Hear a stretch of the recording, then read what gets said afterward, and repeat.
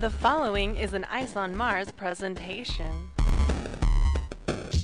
Today, let's talk about a movie that's kind of Short Circuit meets Top Gun with just a dash of Terminator and a splash of Knight Rider. That's right, it's Stealth. What the fuck? Hey everyone, this is Michael T. Bradley. This is Marisha Parker. And we are here today to talk about the Josh Lucas vehicle, I guess, Stealth. So, basic plot of this movie, it is your typical buddy film set in the near future. Is it? Yes, it's completely it's like Tango and Cash. It's a formula, exact formula. We have three super pilots in Jessica Biel, Jamie Foxx, and Josh Lucas.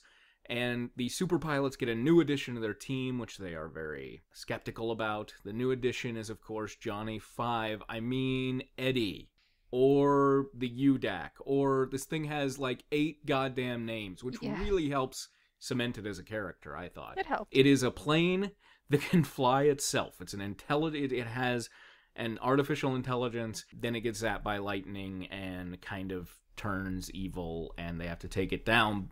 That's what the trailer promised us. It's really like more than that. Not like deeper more than that, but it just kind of keeps going. Like that was the 1 hour mark. Yeah, and that's the basic plot, right? I mean, Marisha, do you have anything else that you would add there?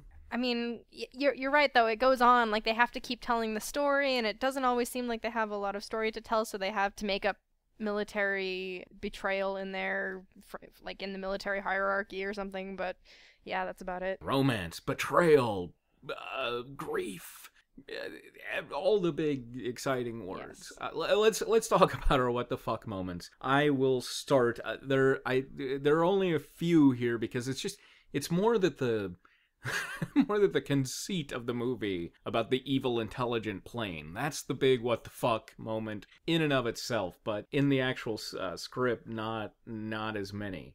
So my first what the fuck moment, the fact that someone refers to how many terabits the plane can hold. Oh, terabits. As opposed to terabytes, right? Right. Twice in this movie, we have to hear an adult say that they have to go pee-pee. Another favorite line of mine, pardon my C-cup. So, yeah, I gotta go pee-pee line, that was, when it first happened, I was like, what the fuck? And then they put a lampshade on it later, and that's why Jessica Biel says it later to mock the person earlier, but I don't think it's exactly fair to mock somebody in your script when you just give them a line that doesn't make any sense. And it's their only line in the entire movie anyway. I honestly thought, because of the way they were playing that scene, because the person who says it the first time is a woman who, I believe it's Josh Lucas, is trying to bed for the night. And the way that they played it, where she's trying to get the other woman to go to the bathroom with her, I thought that they were like spies, and they were going to be taking shit from Josh Lucas and Jamie Foxx. Oh, yeah, and then that certainly didn't happen. Yeah, that just kind of fizzled out. But overall, man, all these, the two guys who keep kind of getting women, they are so happy to divulge classified information to any civilian chick who comes along if they think it might help them score. And some of their habits with women, or at least, so there's the one pilot, Henry. I noticed that there was this strange thing he had where in that scene where they're both trying to bed women, he talks about how he wants women to bow down before him, and then later on they're in Thailand for actually no reason, and he randomly seduces this Taiwanese woman who can't really understand what he's saying but holds his umbrella for him and like takes him to bed anyway, and it's just this strange interaction with the women that they're sort of kind of dating, not really. And then we find out from Josh Lucas that he's very dedicated to getting flowers to the women he sleeps with the next morning. So I guess Henry had a very light side about his casual sex. I suppose so. With random people who didn't understand English. That whole, so that frustrated me. I mean, so I guess the way to approach this is very much through the characters, because they're about 4 in the entire film, and they're, it's just kind of an easy in. We have Ben Gannon, who is played by Josh Lucas, and I really wanted his nickname to be Ben Loose Cannon Gannon, but that's never brought up, and I was like, how do you name a Top Gun plays by his own rules character Gannon and never call him Loose Cannon Gannon? I guess you should have written for the show. They needed me as what's that called? A script. No, hell, what Joss Whedon used to do, and I guess does now for Marvel. But I was frustrated by Henry, who's Jamie Foxx. Henry is of course he dies, because we have the Josh Lucas Jessica Biel romance, and you can't kill the romantic leads, right? And so, I knew from like 5 minutes in, man, Jamie Foxx is biting the dust here. But it's like, he has no character except that, like, he likes to fucking fly. That's it. That's the only thing we know about him, And he really has a thing for prime numbers. Yes, that's true. That's true. But then at the end, Josh Lucas is saying that too, and it could be in memory of Henry, or it could be that he's the one who started him on it. We really don't know. It's just there was nothing there to care about really any of the characters. I kind of like Jessica Biel just because she seemed to be in her own little universe most of the time.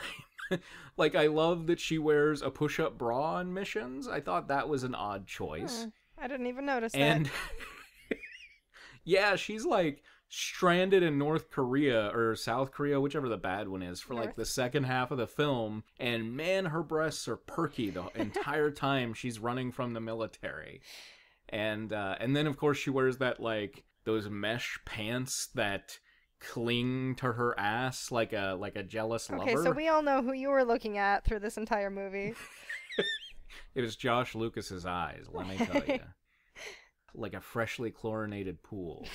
Just fall right into him. And Jessica Biel's like entire, like, her having to carry that whole scene where she's falling with a parachute and debris is coming around her, and it felt as if, like, the people writing the script didn't know if they would have the budget to show any of this, so they literally have her narrate every single thing that happens to her. And what I noticed was the visual effects in there, because she says her parachute's on fire, and then the entire parachute, like, evaporates, like, really, really fast. And I was thinking, they didn't make this out of, like, fire, like, repellent material? You would think, but no, apparently not. That was not in the budget. Overall, the thing that shocked me the most about this movie is I've been wanting to riff this movie or talk about this movie or do something with this movie for years now, because I saw the trailer and I was like, oh Jesus. I mean, this to me looks so much like a late 80s sort of movie, around that Short Circuit Terminator sort of craze,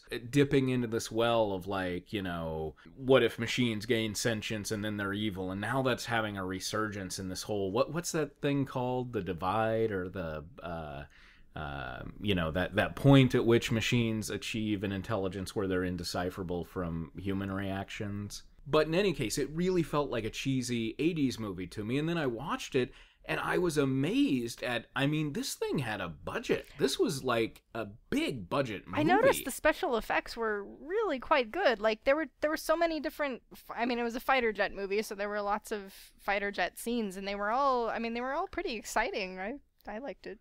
We got to see every inch of the inside of a fighter jet plane, because, like, it would constantly be like somebody would hit a missile launch and the camera would shoot into the joystick and go down through, and you'd see all these interconnecting wires, and you'd come out at the missile bay and follow the missile down, and I didn't need all of that, but but it was pretty cool to look at. And it must have taken a long time, and there are explosions that are just beyond humanly possible, I would assume, unless you're using, like, a mini nuke. At one point he's like, we gotta take out that tree line, shoots one missile, and an entire tree line, like a cityscape-sized tree line, just bursts into flame, and it's like, dear God, do we really have missiles that can do... I guess this is the near future. I guess so. Not to mention all these precision strikes, though, that, like, don't seem possible. Like, at one point they're near Pakistan, I guess, and they fire a missile, like, straight into...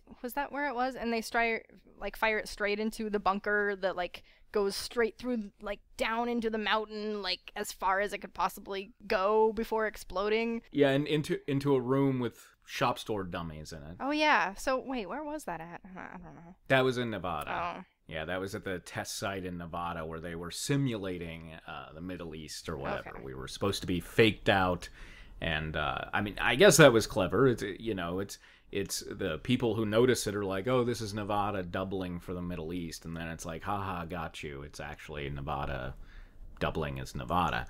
And there's also the explosion at like the base or whatever it is that takes out like 7 vehicles and 30 people. And it's just, it was like, holy hell, this must have played amazingly on the big screen. And I find it weird. I'm like, nobody I know knows this movie. This was just kind of a forgotten straight to video, if you will, sort of film. I mean, it didn't go anywhere or do very well. And I don't know why. I mean, you look at this versus, say, Transformers. This is just an objectively better movie, which is kind of sad because it's not very good, but it's still an objectively better movie. And it's like, why didn't this do well? You know? Yeah, I'm not sure. Like, I did think it was pretty decent. Yeah, and it's definitely got the budget.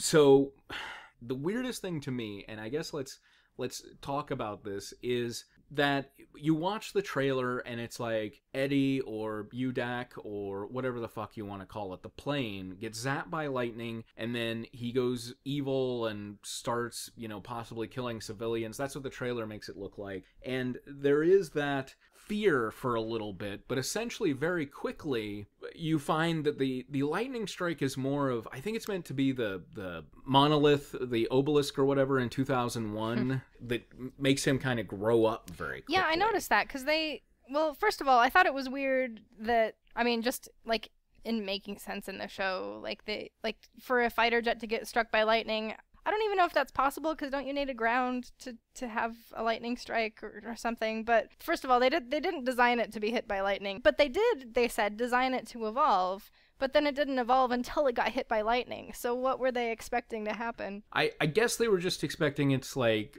reflexes to get better, stuff like that. Which, by the way, the whole like I always love whenever there's coding in movie because I don't do a lot of coding, but I've messed around with it a little bit, and I love how everything now looks like the Matrix, because it's, the guy's like looking at the code, they're kind of Steve Jobs character is looking at the code, and it's like this like weird 3D hieroglyphs and shit. I noticed that they were looking at the code and it was like completely unreadable because it was all these lines on top of each other. How are you supposed to read that? But I guess somehow. And then like to take care of the code, he enters in like delete highfunctions.exe.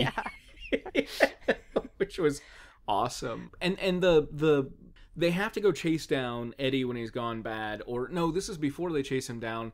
There's a scene where Josh Lucas, who's kind of playing a Matthew McConaughey Jr. in this movie, I think that's what he was going for. He had that, I got kind of a slow southern charm to me and piercing blue eyes. And, he goes down into Rangoon and he does this thing where, it's like no human pilot can do it. There's a 73% chance you're going to black out. And he's like, fuck you, I'm loose cannon Gannon. And he dives down and then is going through the streets of Rangoon for approximately 20 seconds. And I'm like, man, Rangoon must have the straightest fucking streets ever. He also blacked out, not during the high dive, of course, but while he was going through the streets. So, yeah, I mean, that was a stroke of luck. He was really, really lucky, which I think is what they decide at the end, that they're really lucky, right? Well, yeah, I think so. Although the ending, I was pretty dissatisfied with because, I don't know, if you look at the course of events and then you look at the ending, like, what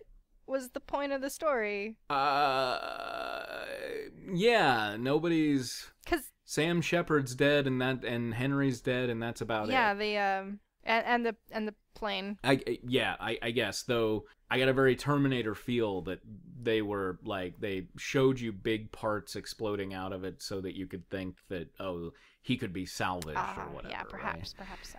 Yeah, and I also thought it was weird because through the film there's this line that Josh Lucas gets where he's like, or maybe it's Henry says it to him and he just agrees, where it's like, Jessica Biel she's set to go all the way, right? She's like perfect Navy material. She's perfect material for X, Y, and Z. And then at the end, Josh Lucas disobeys like his 17th direct order.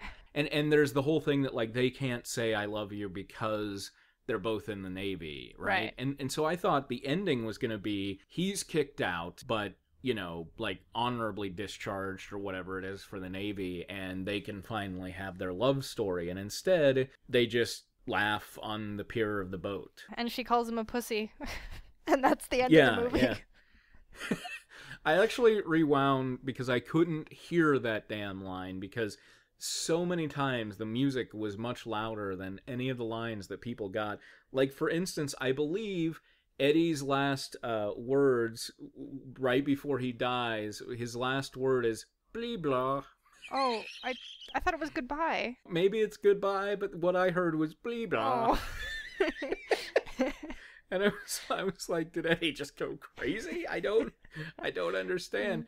I also didn't really understand why Eddie was like, oh, I have to ram this stupid little helicopter rather than say shoot it. I think he was like dying already, and so he decided to just take it out that way or something. Let's see, talking about the action sequences, let's just a few more action sequence craziness things. This movie sure likes planes. That was my first note, I think. It what planes? It sure likes planes. Oh, right. We get to see a lot of plane actions. There's this opening action sequence. It's the Nevada freakout sequence where it just goes on forever, and we don't know any of the characters yet, and I'm like, I don't know why I should care about any of this, and I was really unsure why that was in there. I was unsure about that kind of stuff, but also, like, what happened in Alaska. Like, there's a little bit, like, I guess they felt the need to introduce some more plot because they couldn't wrap up the story or whatever. So they throw in this really, really rushed, like, it's the scenes aren't necessarily rushed, but the story of it is. Like, if you look at the entire movie as a whole and then look at the part that is about these pilots' commanding officer betraying them, essentially, like, that happens really quickly and all of a sudden, and they don't explain it very well, but he basically tries to get his subordinates killed in Alaska because he didn't want to get in trouble for the plane, I think? I'm not entirely sure. It just wasn't at all clear. Yeah, it's Sam Shepard, which, oh my god, with his hair shaved, I did not recognize him at all. It's Sam Shepard playing the evil lieutenant or whatever the hell he is, and I was like, he's so likable for the first half that I don't buy him like going to the dark side in the second half. Yeah. And it's like, yeah, his arc was ridiculously rushed, almost happened off screen. The only like foreshadowing we got for it that I noticed was right at about the halfway point, he's eating an apple when he's talking about like he's gonna break the rules, and I was like, seriously, they threw in a fucking original sin foreshadowing piece? Because I actually made a note of it, and I was like, eating the apple, this is symbolic, but then it seriously was. That's like the point in the movie where he decides, even though this entire film I've been like, hey, if we fuck up, whatever, I mean, what's important is human lives, etc., etc., etc. Suddenly he's like, Josh Lucas knows too much. I'm gonna have him killed in Alaska with an injection from the doctor, who was quite shady. I will say, like, from the very beginning, he was trying to inject him with this huge syringe full of antibiotics, like just a gigantic amount of fluid. Right, which he pulls from a bottle labeled serum, which. I wasn't even sure.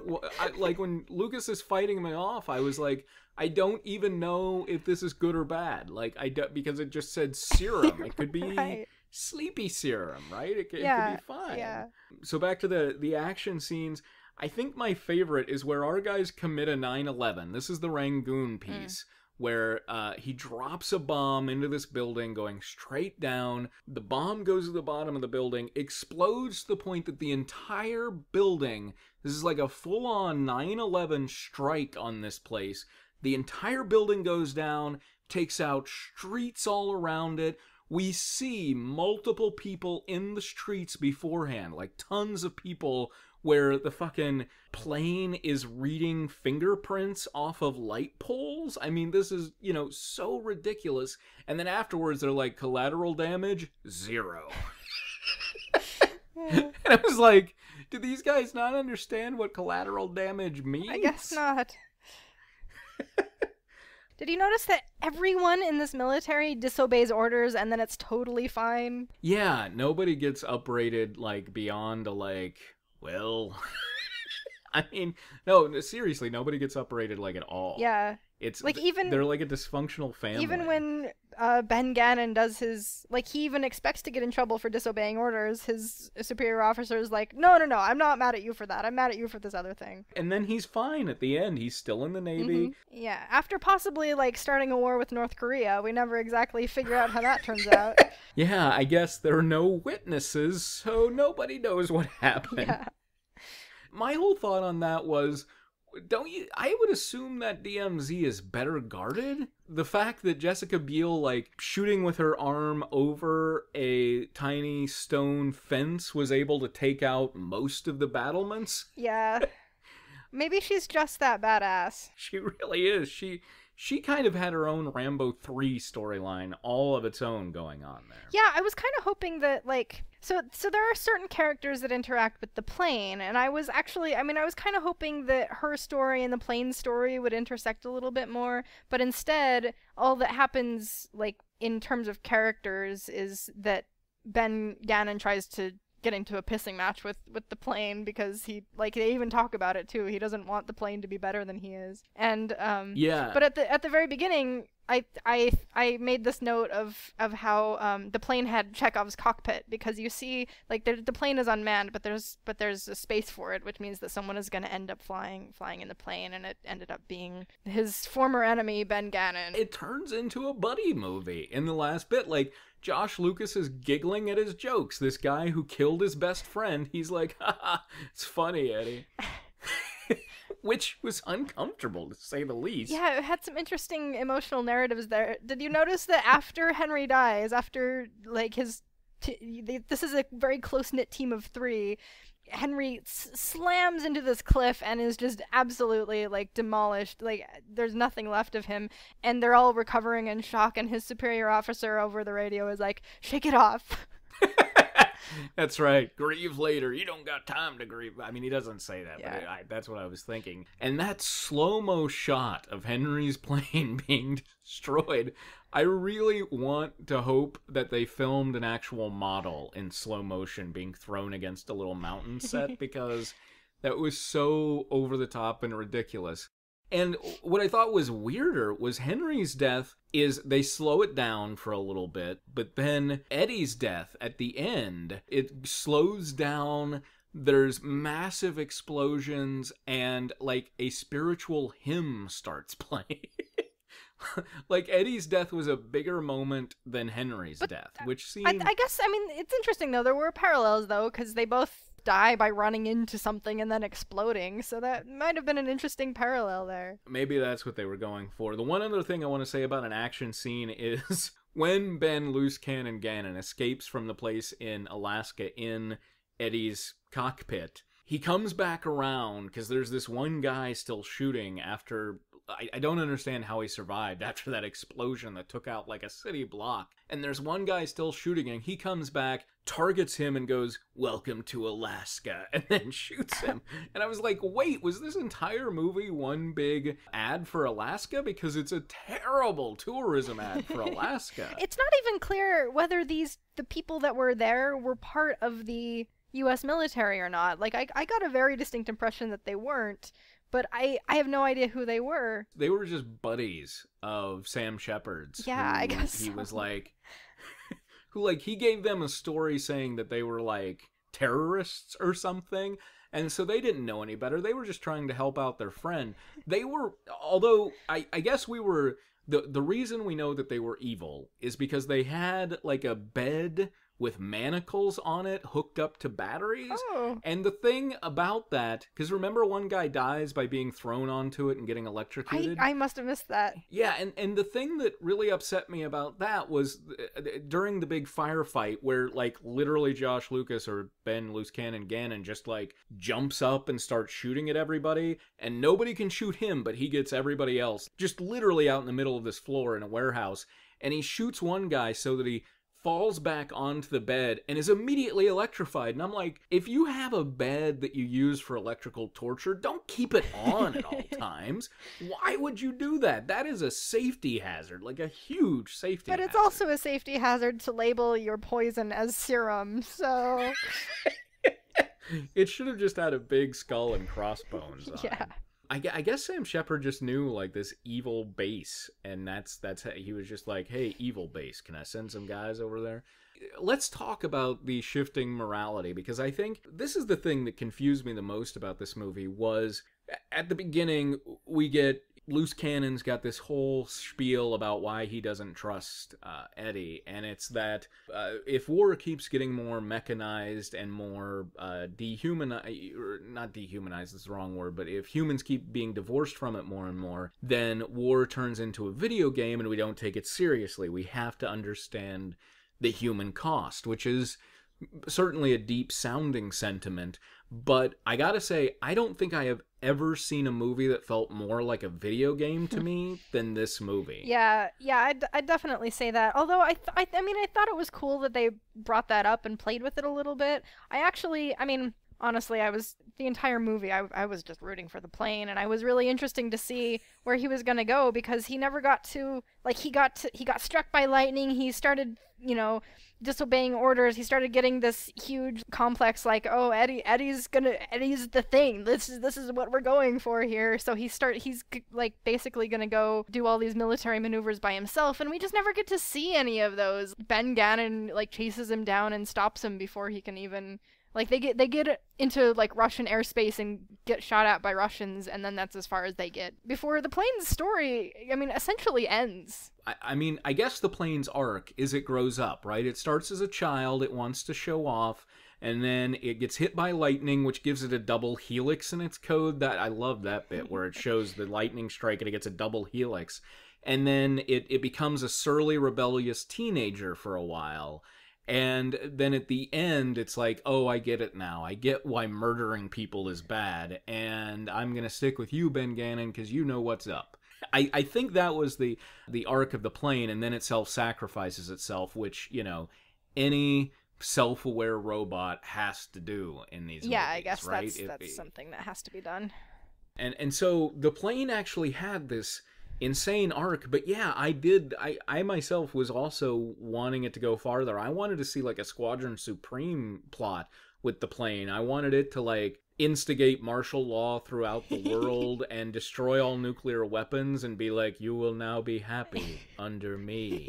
And hey, you do that voice pretty well.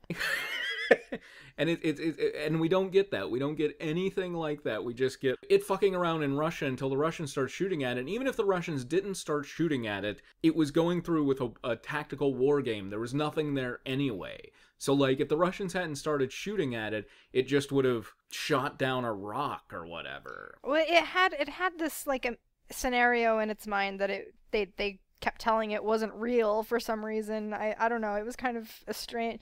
Whatever it was, we'll never know, because they just never covered it. And speaking of that point, the Steve Jobs character is looking through the code, and he's like, he's obsessed with this caviar sweetmeat or whatever it was called, and he's like, do you know what that is? And Sam Shepard's like, yeah, it's a war game or whatever. And then he's like, well, he thinks it's real, and he's going to be there in 40 minutes. And I'm like...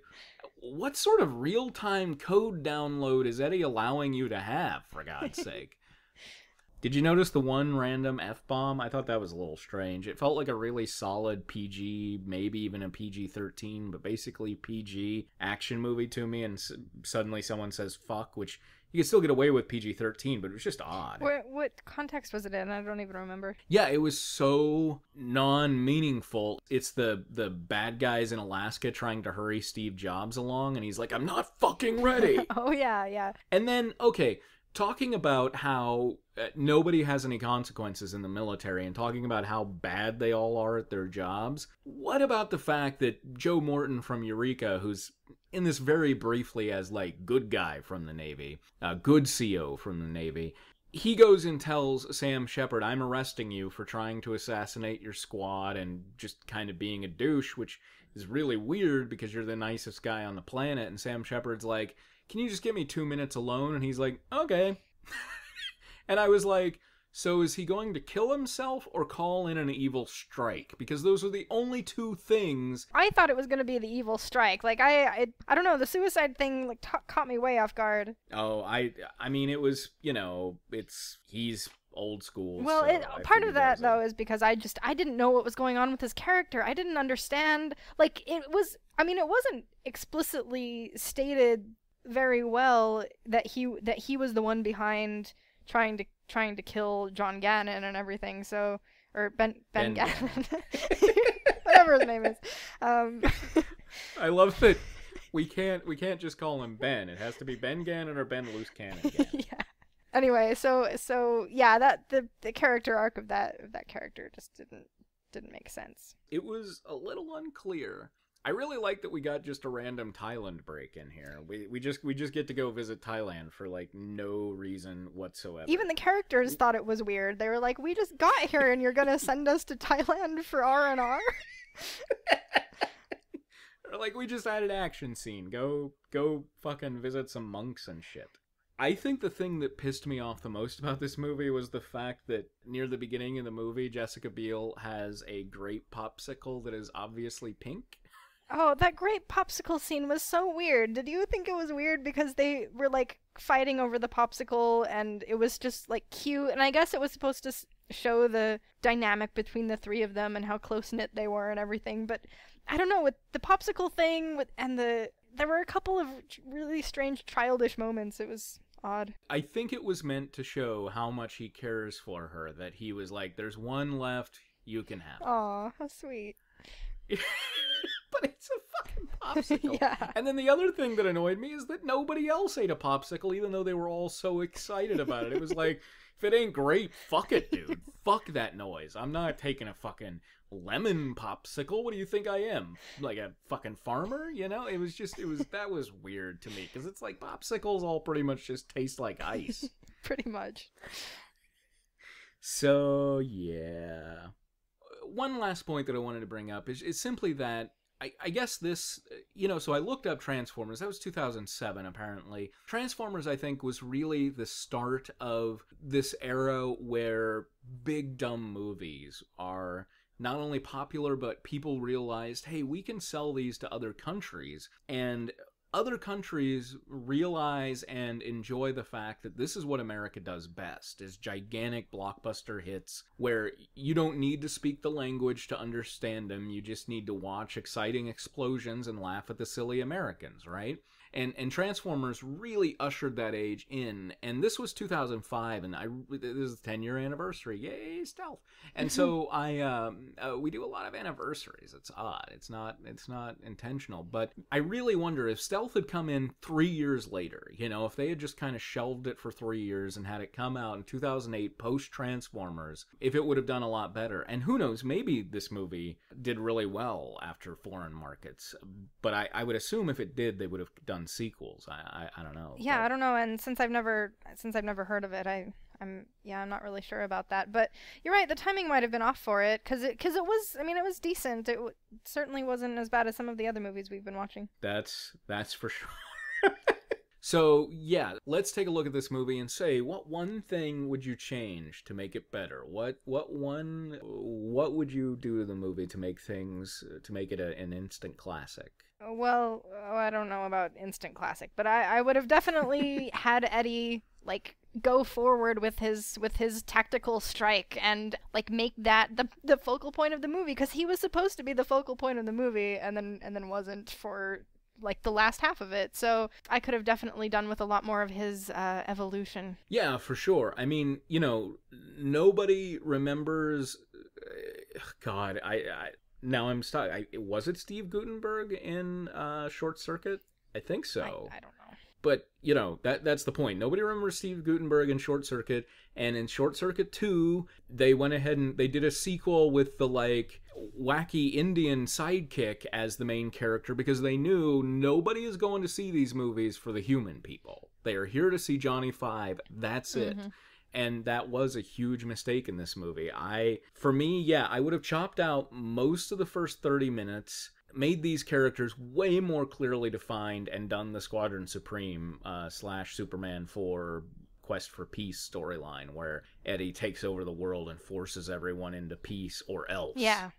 I like the idea of a giant plane emperor lording over a cinder ash world, if you will. That is a movie I would watch. All right, so if you feel differently, have your own thoughts and opinions, feel free to write us at info@iceonmars.net.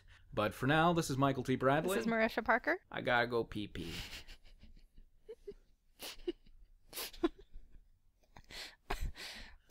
You are funny. Well, I try. You have been listening to Ice on Mars.